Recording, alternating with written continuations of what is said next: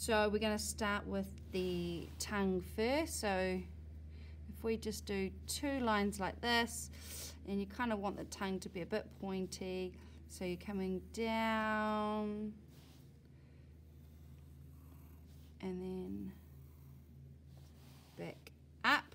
Now, because you've done it in pencil, you can always fix up your mistakes. And then you want to put a line in the middle, and that's where your V is for your start of your mouth. And so the mouth, you probably want to do some dots for where you want it to come around and join up and join up. And then you want to outline the mouth. Might make that tongue a bit longer. Okay, and because you're using pencil, you can always change the shape. So you've done the mouth. Now you need to add in the nose or the nostrils. So you can do them like that if you want. You can do circles. Okay, and then from the nose you move on to doing the eyes. Actually, I might put these markers here and then just join up the face to the lines, and then kind of like an oval head, so you get his head shape in. And then you want the eyes, they're kind of like rugby balls, so kind of go up and around, down and around. Okay, so up and around, and then around again. And then same on this side, you want those rugby balls to come up and down. Okay, and then you can add in your detailing for the face. So some of you might want to do some kuru patterns. Some of you might want to do just some upside down V's. And then you need to add the detail of the eyes. So you can do a circle and another circle. All right. Then you can add some layers to the eyes. So when you come to pastel them, they can be all lots of different colors, or have a pattern inside them. It's up to you. Okay. Right, now we need to move on to the body. Now the body is kind of comes down from the neck, so he doesn't really have a neck. So the body, see, I've put those 2 there to kind of guide me for how to do the body. So we need to make sure we leave enough room for his feet. So see how I've used those dots there. So I'm going to kind of bring this body down, and then it's okay that I've gone past my dot, because it's just a guideline of where to take that body. And then from there I need to draw in where I want his hands. So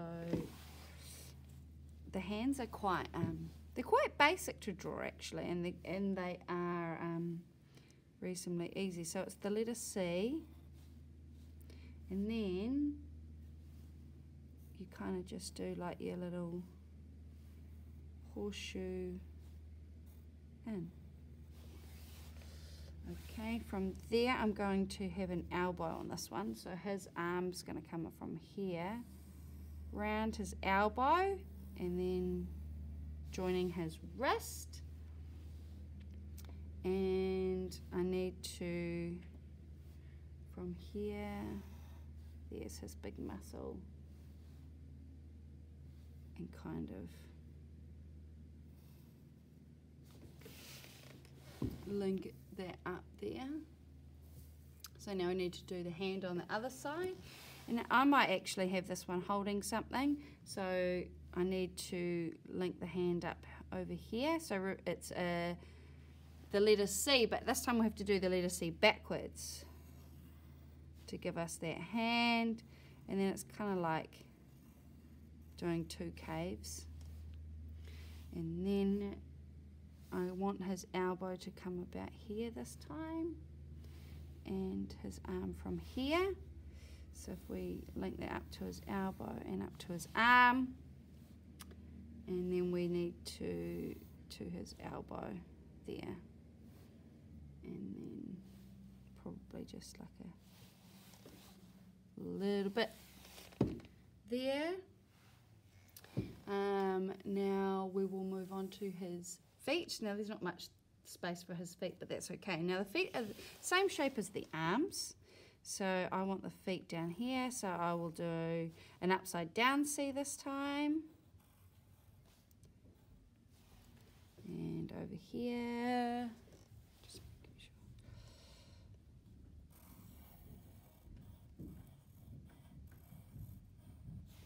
There's his feet, and now we need to attach it to his body.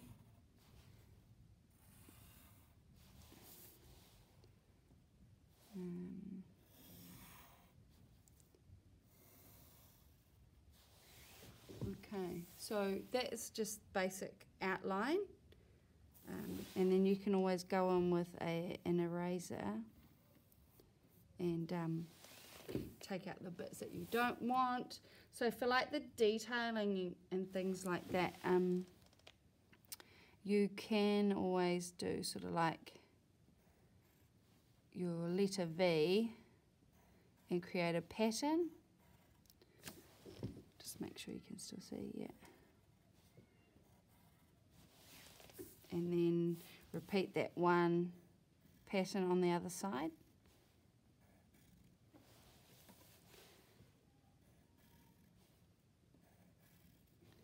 Doing the letter V. You could always, on the cheeks, add a cordu.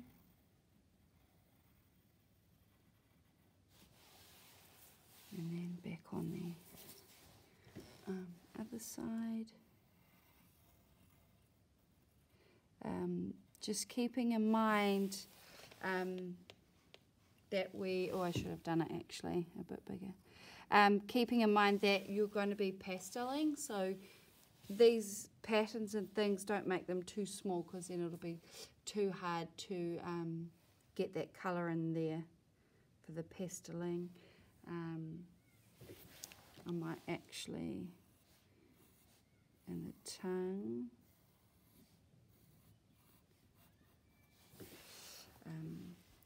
adding that detail. You could add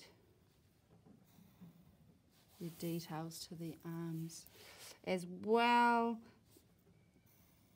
but this is just your basic, because what we are going to be doing is identifying one of the Māori gods and putting something into their hands.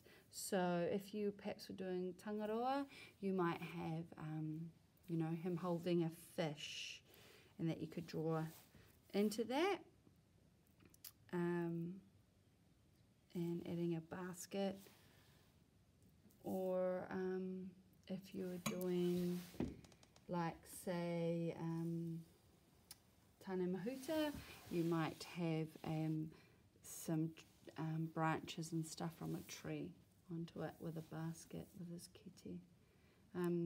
But we'll talk about more of that in class, but this is just the basic outline to start you off.